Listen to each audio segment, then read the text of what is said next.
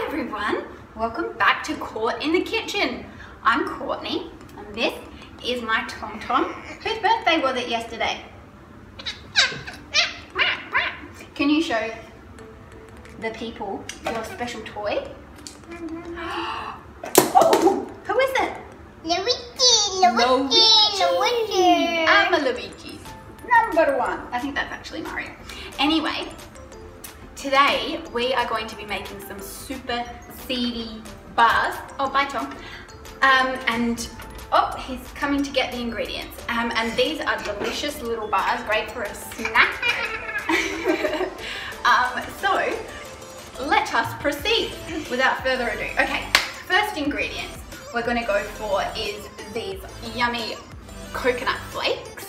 And there's 75 grams here, but I worked that out to a slightly heated cup. For those, yeah, pop it in. For those who are not using scales.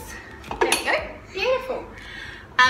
Next, we've got 80 grams each of pumpkin. Can I show? Can I show first? Pumpkin and sunflower seeds.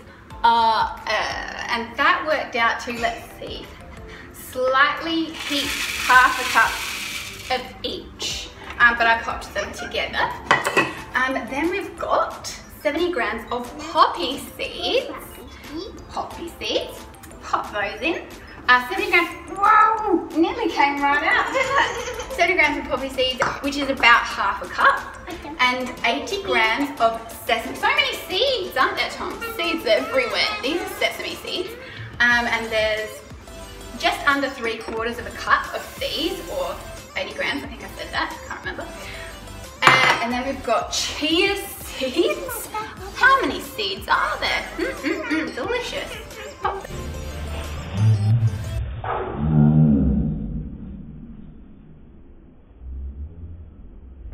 Okay. Well, unfortunately our bench got most of the chia seeds, but that's okay. We're gonna roll with it. And the great thing about this recipe is that you can change a lot of the things for whatever you've got laying around at home. It's very forgiving.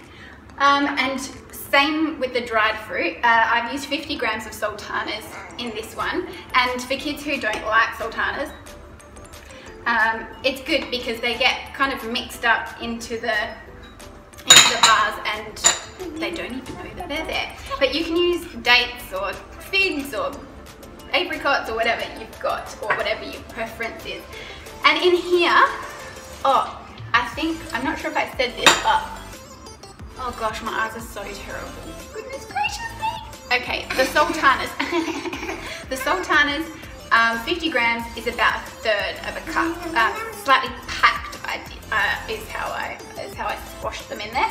And then this is a mix of coconut oil and rice malt syrup. It's 120 ml of rice malt and 2 tablespoons of coconut oil. Do you want to tip that in? Woohoo! So gooey, isn't it? Yeah, so gooey. So gooey. Tom, what could you use instead of rice malt syrup? I don't know. Well, what do you sometimes ask for? That's like, what's that gooey stuff? Slimes. Looks like slime. Ooh, I hope it's tastier than slime. Would you like to eat some slimy seedy bars? No, slime is disgusting. How do you know if you've never tasted it? But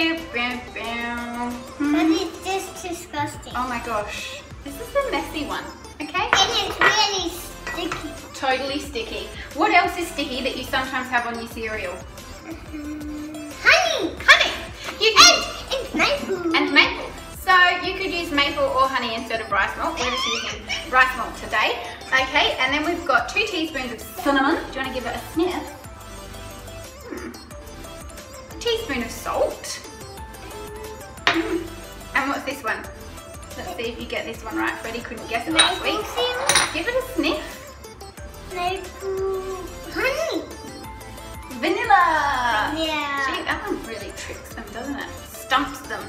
So we'll just get that one out. Tappity tap tap. Okay.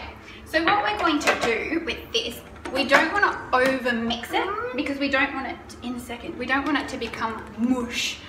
We want it to have a bit of texture. One. So, 1 second, okay? One tiny second. Okay, so we're just gonna pulse it for a little bit. Instead of pressing on, we're gonna press pulse, okay? Pulse? Yep, so hold your finger down on that one for a minute.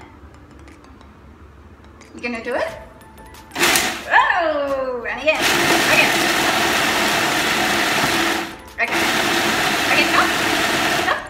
Okay, that is looking mighty fine. That looks fine. So good. It smells very good. Oh, thank you. I've got the oven. I don't think Luigi wants to go in there and get chopped up, do you? Okay. The oven is on at 175. So 175. Yay. And we're going to pop this into... Oh, did we crash? Are you okay? Yeah. Oh, thanks for that punch to the gut. I've got a tray here that I've just done a bit of coconut oil spray on and put some baking paper in. And I'm going to press this mixture lightly into the tray. I think it's 20 by 30 centimeters odd, maybe a little bigger than that. So we'll see how we go. Okay, so we've taken these out of the oven about 20 minutes ago and let them cool completely in the pan for slicing them up. You can slice them into whatever shape you like, into a traditional muesli bar shape or just squares. I cannot wait to try one of these. Tommy, do you want to come and give it a taste test? I want to have one. You want to have one or one? No, one whole. Oh, one whole one. That makes heaps more sense. All right, give it a go. Tell me what you think. Oh, gum out.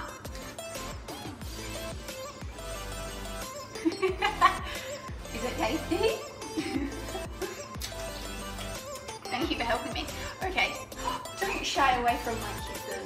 They're delightful kisses.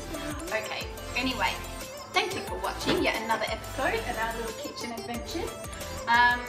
And I hope that you give these a try and that you love them.